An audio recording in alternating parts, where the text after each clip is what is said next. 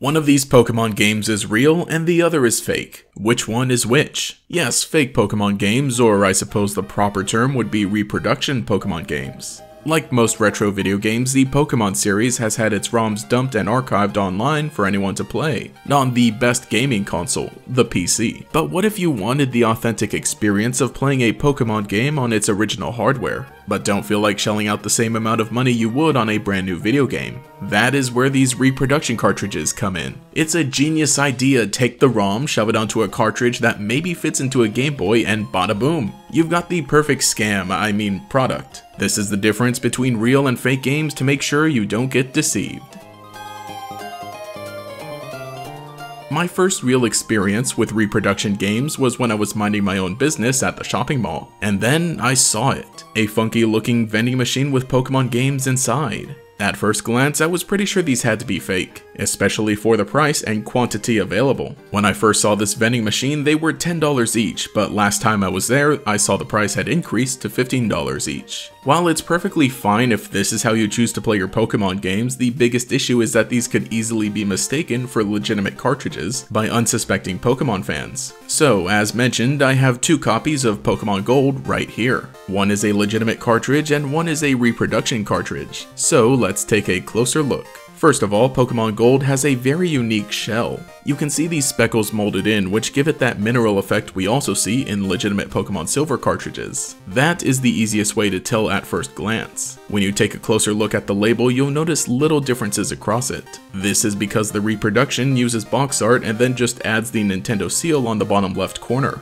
It's even stretched to fit onto the cartridge, so the Pokemon logo is a bit squashed. And of course, the legitimate game has a shiny label. Taking a look at the back, you'll even see they have different screws used to hold them together. And once you open them up, it's obvious which is which. The real cartridge will have a bore that takes up the entire space, and will have a battery that manages the time-based functions of the game. The replica, of course, couldn't be bothered to include this because it is just the ROM put onto the board. But even if you aren't able to open one of these up, you could just tell that the reproduction cartridge will feel a little light. But this might require you to have some experience and to know about how much it should weigh. If you're curious, the real game weighs about 23.97 grams, and the fake one weighs about 15.19, almost half as much. Sure, now you know the physical differences between the two, so hopefully you don't get scammed. But let's say you know what you're buying and are fine with the reproduction. How does it play? It works pretty well. It fits inside a Game Boy Color and actually functions. But remember that battery the real game had that I said managed the time-based functions? Well, on this cartridge, the clock in-game doesn't work. I was playing at 1:10 PM when I set the clock, and it hasn't moved since. Well, actually, that's a lie. It moved backwards by a minute. Also, every time you save the game, the day will change. So you can play through Johto with the power of Dialga in your hands. While this Pokemon Gold cartridge works well,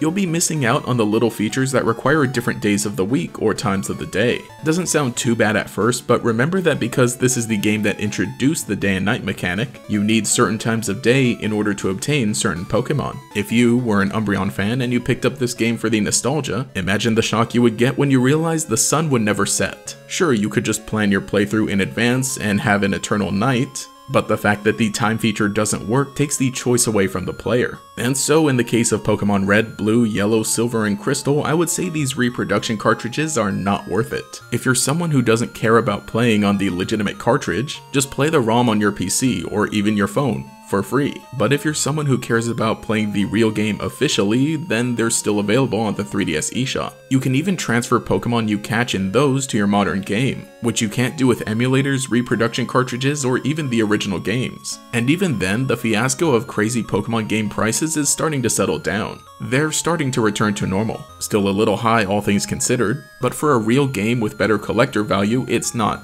terrible, though I would still suggest waiting a little longer until the prices drop even further. For me, I'm all set. I bought my copies of Pokemon Gold and Silver for about $10 each. This was of course before the insane price increase, and it was because the batteries had to be replaced, which I'm capable of doing myself. Sometimes it pays to be an engineering school dropout, but I know it's really easy to just recommend buying the eShop versions of a game when talking about the first two generations. Generations 3 through 5 aren't very easily available, so what about those? Well, I can at least talk about some of the Game Boy Advance games. as I have 2 copies of Pokémon Sapphire, one real and one fake. This fake at least gets the label right, but the colors are a bit too dark and overall not as shiny. Also, the shell is too transparent. As you would expect, the real game weighs more because there's still no batteries, so no clock. I also picked up this Fire Red because I don't have my own legitimate copy, and I wanted to play through it just for fun. But the plastic is so cheap and misshapen that it won't even fit into the cartridge slot. It's literally unplayable. So in the end, I cannot recommend any of the Game Boy games. Not that I would in the first place. I really started with these because of the suspicious vending machine that I wanted to look into, so I have no experience with reproduction DS games. I think time functions should work better with those because the DS itself keeps track of time, but I would still just stick to emulators on PC, because you still can't transfer Pokemon or connect to the Pokewalker unless you have the original games anyway. But the only true recommendation I can make for this video is to buy games off the eShop while you still can,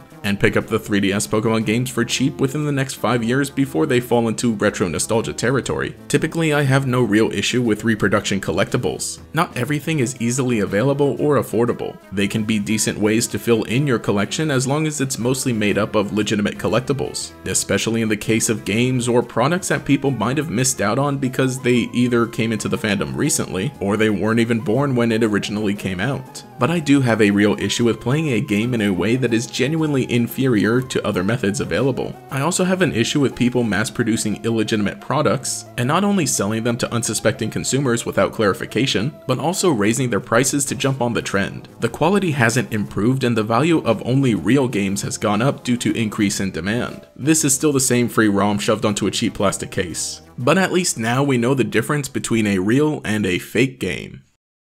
But anyway, hey, this is GatorX and welcome to the new end screen. Hopefully by the time you're watching this, channel memberships are up, so hopefully in the next few videos we'll have some names on that TV, and a big thanks to everybody, especially you watching right now. But anyway, you can follow me on Twitter and I hope you have a great day. Play me out, commercial. Poochyena! Beautifly. Shroomish. Torchic. Draco. Latios. Corfish. Mudkip, Kecleon. Zigzagoon! Makahita. Wilmer. What's happening, Pikachu? Pikachu. Lotad. Jigglypuff. Blah. Blaze again. Rated E for everyone.